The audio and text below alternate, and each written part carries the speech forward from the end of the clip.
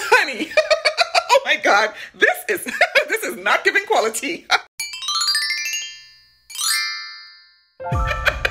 Welcome back, guys. I did say I was going to hold myself accountable by sharing with y'all the perfumes that I've been wearing for the week or that I plan to wear for the week. So basically the perfume tray. Now I may add or I may take away from that, but the general gist is to share with y'all the perfumes that I decided to pull out of my collection to wear for the week. Now, this wig is not doing it for me, so I'm gonna flip the camera and I'm gonna talk behind the camera, okay? So let's get started. Just to give you guys context, I do post more frequently on Instagram and TikTok. So some of these fragrances I've already posted that I've worn, but I won't be discussing them today in this video. So please keep that in mind. First fragrance I wore was Louis Charm by Christian Louboutin. This fragrance was released in 2021. I believe there were 3 fragrances in this line. I have 2 out of the 3, Louis Charm and Louis Prince. Louis Charm is not a fragrance you see talked about much on social media, primarily because it's not as popular based on the accords. The note is more spicy. It's much more, I would say, incensey, deep patchouli. It's a little heavier and a little denser. So it is not a fragrance that I see a lot of women perhaps speaking on when it comes to favorite or top 10 lists. Louis Charm opens up with incense. You have rose and geranium in the middle, and then you have patchouli in the base. You don't see woods, you don't see caramel, you don't see vanilla, so that's a little scary. But once it dries down, it was amicable enough to layer with Oriana from Parfums de Marly. Oriana by Parfums de Marly is a great juxtaposition, to be honest with you, with Christian Louboutin's Louis Charm, primarily because it's fruity, it's girly, it's playful, it's a white floral, it's got powderiness, citrus elements, it's sweet, it's musky. So it's basically like playing serious with the sweet and charming. In fact, I've been seeing a lot more talk about Oriana being featured on other people's top 10 lists. And although that's really nice, I wanted a little bit more complexity to my mixture. Hence the reason I layered Louis Charm by Christian Louboutin with Oriana. Oriana by Parfums de Marly opens up with a burst of energy from citrus notes. You've got grapefruit, you've got bergamot, and you've got mandarin orange. Then you got the fruits in the middle with the blackcurrant and the raspberry and the orange blossom floral. And then in the base, you've got more edible arrangements with marshmallow, whipped cream, and then you've got the musky vibe of musk and muskmallow. So it's a beautiful fragrance to layer with the complexity of Louis Charm from Christian Louboutin. If you have Oriana by Parfums de Marly and Louis Charm by Christian Louboutin, layer these 2 together and let me know. Perhaps spray one on one arm, one on the other arm, wear it for a couple of hours, and give me some feedback what you think about this composition that I created. So let me know down in the comments, okay? The next fragrance I pulled out was Mon Guerlain Floral. This fragrance, I was not anticipating wearing it. I had it on the dresser, but I wasn't really sure if I was going to wear it because it's such an easy fragrance for me to love. In fact, I just recently did a video. It's the most comforting fragrances that I had worn recently, most comforting fragrances in my collection, and this was one. Mon Guerlain does that for me all the way. I love this fragrance. I love the lavender effects of it. I love the sweetness that it gives. It's not too sweet where it's cloying. I also love the fact that it lasts really long on my skin. I get really good projection and longevity with Mon Guerlain Floral. This is a lavender powdery like fragrance with a very aromatic vibe. It has iris in it. It also has beautiful peony and floral notes and a tad bit of peach. Now, it's not as complex as it seems when you're smelling it on the skin. It comes across quite simple smelling to some people. Some people don't like lavender. I know. Come on. I don't know what's wrong with them. But I do, and I found that wearing Mon Guerlain Floral, I literally just reached for it, sprayed it, and I am transported. I just am.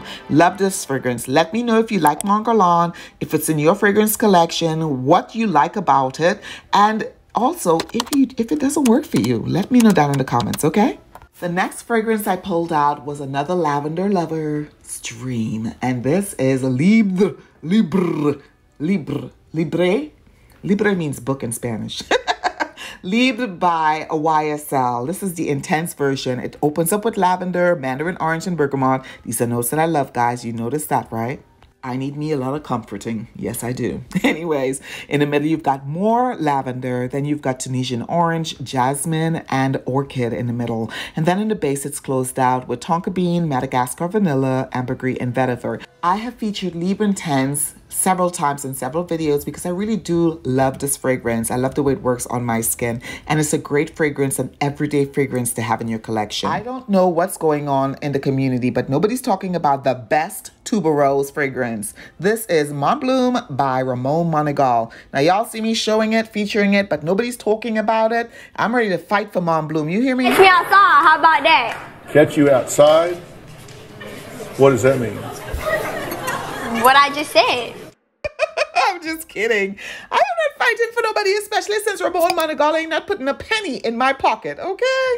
So no, that's not happening. But I do love Mont Bloom. Mont Bloom is an animalic, ambery, oody tuberose. And this is different from other tuberoses because it has that animalic effect. It has a warmness to it. It has tuberose, agarwood, labdanum, neroli, and jasmine. It's not a fragrance I find that's offensive. It lasts very long on the skin as well. The sweetness is not screechy at all. I find it quite easy to wear, and in my opinion, one of the best, and I mean it, one of the best tuberoses in my collection. This is Mont Bloom by Ramon Monegal. Next up, it was Elle by Shelter in Perfume. Now, I wore this week. I also wore it last week because I wanted to know whether I wanted to pull it, keep it in my collection. I've been going back and forth, but I decided I do. I'm already going through half the bottle anyways. This is raspberry, plum, peach, pear, golden lily, dry wood, balsam fir, white musk, and vanilla. The reason I am showing you the picture of this fragrance is because the bottle that I have is an older presentation. So this is what you'd get if you purchase Elle by Shelter in Perfume. Please let me know in the comments if you've tried it. If you're enjoying my content, please check out my channel page where you'll find tons of videos for your viewing pleasure. My latest release was Most Comforting Fragrances, and I also have the weekly perfume picks, which is what I'm filming right now. There's another video I did previously, so head on over to my page after this video and check that one out. And of course, let me know in the comments what you think about them, okay? My next fragrance is Rose Rouge by Van Cleef & Arpels. This is a beautiful fragrance on the skin. It's a nice balanced rose cocoa fragrance. You've got opening of blackcurrant, bergamot, and pink pepper. Then you've got vetiver, the rose, and raspberry in the middle. More vetiver in the base with some patchouli, a little bit of musk mixed in there, cacao, and vanilla. Absolutely gorgeous on the skin. Great longevity, great sillage, doesn't project too heavily. The next fragrance I wore was Gris Chanel by BDK. This is a warm, spicy, aromatic fragrance. It's a bit fruity. It's a bit powdery as well. I really like it, and I think it's a great fragrance to say this is unisex. In my opinion, it is. The greenness, the woodiness, the aromatic vibes, it gives a unisex vibe to me. Now, Gris Chanel, in my opinion, happens to be a fragrance that easily worn by both men and women and at any time of the day, night, or any time of the season, any season. The fig notes, the cardamom, the spiciness, the smoothness of the, bourbon vetiver, as well as the sandalwood. Absolutely enjoy wearing this. Let me know if you have this in your collection. I am eager to know, are y'all giving me the bombastic side eye, or are y'all picking up what I'm putting down? No. Okay. Anyways, well, I'm going to put down Benevolence. That's what I'm going to do. Benevolence is my next fragrance. I was having a particularly bad day, and I picked this to wear. This is a beautiful almond fragrance opening up with bergamot, star anise, and then you've got orange blossom, jasmine, and lavender. And in the base, you've got Madagascar vanilla, sugar, and musk. There has been comparisons to Love by Kilian, and I do get the smell comparisons how that can be made, but in terms of the notes, there are some differences. But I still prefer my Benevolence. I love the way this smells. I love the way it lingers on the skin. I absolutely love the sillage, the projection. You hear me use the word love with this fragrance, it's because I absolutely love Benevolence. Yes, I know some people gonna come for me talking about, oh, you just a house of sillage lover. Yeah. I am. But this fragrance, it tips the cake for me. My favorite. If this is your first time here, my name is Pam, and I talk about all things common sense and luxury with a concentration in fragrance. If you found value in today's video, please head over to my channel where you'll find a ton of videos for you to binge watch, okay? Make sure you like, make sure you comment, and make sure you subscribe to today's video as well as those videos when you head over to my channel. Also, share my videos with your friends and your family so they can see all the fun we're having over here in this YouTube atmosphere. Until the next time, take care of yourself and each other, and I'll see you then. Bye-bye.